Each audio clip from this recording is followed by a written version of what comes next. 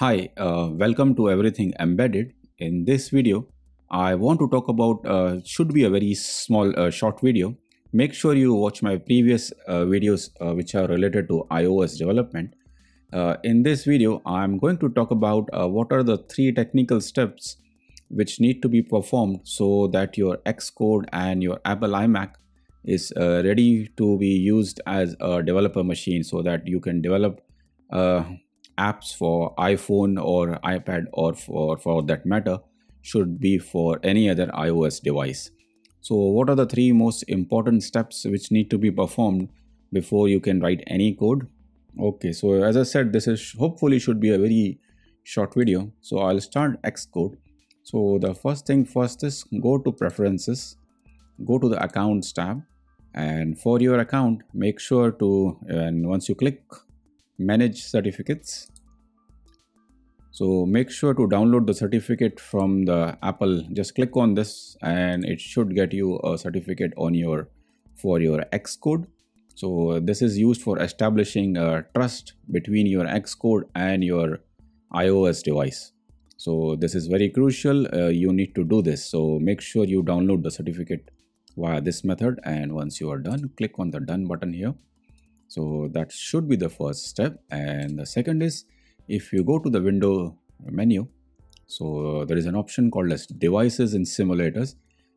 Make sure when you connect your device, it is listed here. So the device which you need to use for development purposes should be listed here, because Xcode builds a cache of files which are necessary to, for whether it's for debugging or whether it's for deployment against this device. So the device which needs to be used with the Xcode need to be listed here. So for example, in my case, I have my iPhone 7 connected just for the demonstration purposes. So this is how it should be here. So make sure your device is listed here, and Xcode will automatically do its magic. And the third, I will close this window. And the third option, which I think I have already covered in my previous video, but I'll just cover it once again. So for example, if I create a new project, say a iOS app, should be very quickly, I'll just say hello and make sure you select the correct team. Should have been automatically selected when you created the certificate. So that's it, and just provide some unique ID here. So for example, in my case, it is this is what I'm going to use, and say next. Just create any folder here. And this is the final step basically. So you have already performed two steps of downloading the certificate from the developer certificate from the Apple website. You have registered your device with Xcode. And the third is go into the signings and capability tab. So this again is very important. Make sure that you have selected everything correctly here. A team should be selected.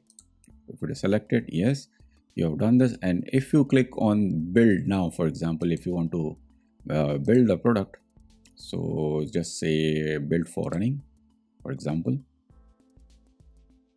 and it should build without any problems or without any errors. Basically, you should see a message called build succeeded as you just saw.